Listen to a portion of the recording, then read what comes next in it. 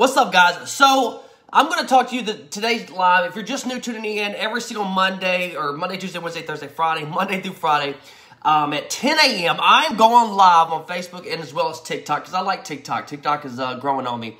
And going to be talking about a specific topic, something that I think would help you along your journey. This could be mindset, nutrition, or health related, okay? So with that being said, let's go ahead and jump into it. So I'm going to talk about how, what you don't need to be doing for the midsection, right? I figure a lot of people do this. They're trying to always tone up their midsection. That's one of the problem areas that they see the most, okay? That's one of the main focuses that a lot of people do focus on is the midsection. And I think a lot of people, most people, because I talk to a lot of people day in and day out, they think they have to overtrain their abs, okay? And here's a couple of scenarios. Most people think that you have to do 1,000 sit-ups a day, all right? Hey, guys, appreciate Liz for sharing it. Hey, if you want, share this video with somebody that might get some value, whether that be on YouTube or you're sharing it to your Facebook, whatever the case, share it so we can inspire other people. So let's go ahead and I'll continue and talk on.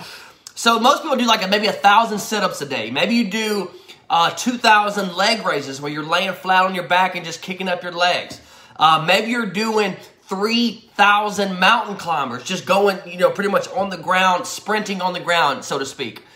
Maybe you're doing that. And a lot of individuals think that you have to overtrain. Well, that's not the case. You don't necessarily have to work out your midsection as often as you might think, okay? Because regardless on how many exercises that you do, your midsection isn't going to get smaller. You're not going to get toned. You're still going to have flatness. It's not going to be tight. All right. It doesn't matter how many exercises that you do if your nutrition is not on point. Because I'm telling you, the reason why your stomach is sticking out, or you're not satisfied with your stomach, or you're not seeing a more defined midsection, the reason is because you have too much fat around your midsection. Okay? You have too much body fat around your midsection. So right now, you can't even see it. You can't even see your midsection right now. All right? And I'm going to tell you, I maybe train, personally, I only train abs. I only do abs maybe once a month. Like, I rarely ever do abs, because the way that you're going to get your abs to show, the way that you're going to get your midsection to start showing, to have that more definition, is if you are in a calorie deficit, if you eat correctly. All right? That's the only way. There's no hidden secret. There's no quick fixes. There's no tummy tuck, which you could probably pay the surgery, but more than likely, if you do a tummy tuck or some liposurgery, more than likely, 9 times out of 10, you're going to gain the weight back because you haven't learned anything. You're still doing the same old habits prior to you having the surgery. So your body's not, you may see those quick instant results, that instant gratification, but I guarantee it, you haven't learned anything new. All right? If you're getting some value, please drop some fire in the comments as I'm talking. All right?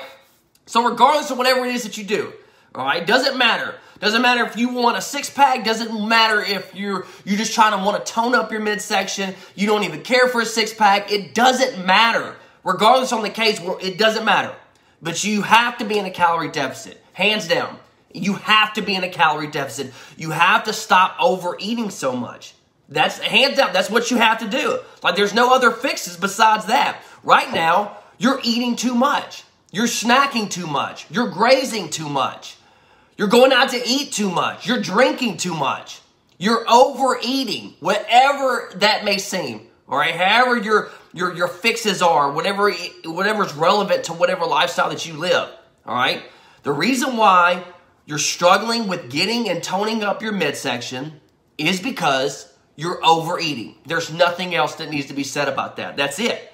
You're not in a calorie deficit. Now, if you do want to tone up and start developing a harder, more stable core, all right, because if you have a good core, this is going to help with other movements, especially if you're weight training, right? If you want to have a better core in itself, then yes, you are going to have to start training and start building that muscle up. But to actually get your midsection to tone it up, it's not by doing all this countless exercises of ab workouts. It's not going to get you there, all right? It's a good, proper diet, all right? Everybody has abs, and I'll tell you this, everybody has abs. Everybody has that toneness, firmness of abs, that developing, defining abs. but you just have too much fat around those abs, all right? So we have to uncover that, all right? So if your goal is to get the pudginess out, to get rid of the love handles, to actually maybe have abs for the first time in your life, then I guarantee it, you're going to have to start eating at a calorie deficit. You're going to have to start watching what you eat. That's just the bottom line. That is what it is, all right? So burn fat, guys. If you want to see your abs, reveal your midsection, all right? That's the name of the game. Calorie deficit all the way. All right, guys, I hope you got some value. Again, drop some fire in the comments. Leave a comment. Share it with somebody. Like this video. I would really appreciate it. I will be uploading this on YouTube after within the next couple of minutes. Y'all have a great day. I'll catch you tomorrow, same time. Peace out.